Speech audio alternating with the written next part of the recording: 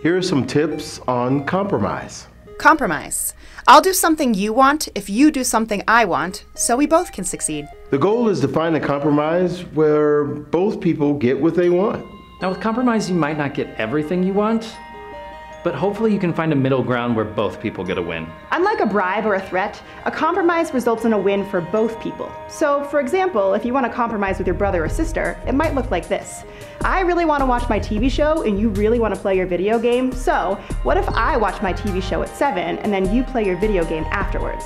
That way we both get what we want.